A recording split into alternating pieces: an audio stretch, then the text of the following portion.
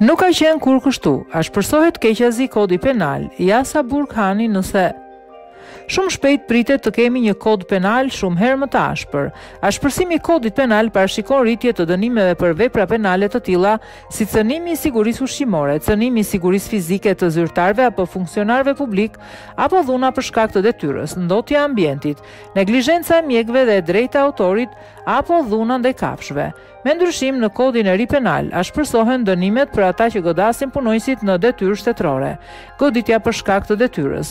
Me kodin e vjetër penal ishte me gjob ose me burgim deri në 2 vjet, ndërsa kodi i ri përjashton gjobën dhe përcakton dënimin me burg nga 1 deri në 3 vjet e qelirie.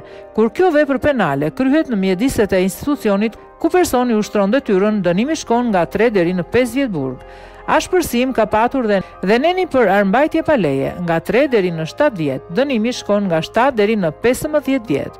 Me ndryshimet e reja të kodit penal rrezikon 3 vite burg çdo person që bllokon rrugën fizikisht. Sipas ndryshimeve, vënia e pengesave ose ndalimi i qarkullimit të mjeteve të transportit automobilistik, hekur udhor, dënohet me gjob ose me burgim deri në 3 vjet.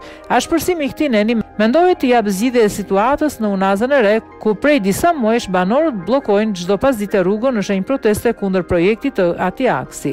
Ndryshimet në kodin penal kanë një kapitull të veçantë për dhunën në aktivitete sportive, nisur kjo edhe nga situata e shëmtuar e krijuar në fushat e blerta, sidomos gjatë derbit të kryeqytetit. Sipas kodit të ndryshuar penal, goditja ndaj njerëzve të sportit dënohet me burgim nga 1 deri në 3 vjet dhe në rast përsëritje deri në 5 vjet. Burg parashikohet dhe për ata që hedhin sende në fush apo hyjnë brenda saj deri në 5 vjet. Ashpërsime ka edhe në nenin që lidhet me sigurinë ushqimore, ku dënimet variojnë nga 3 deri në 25 vjet.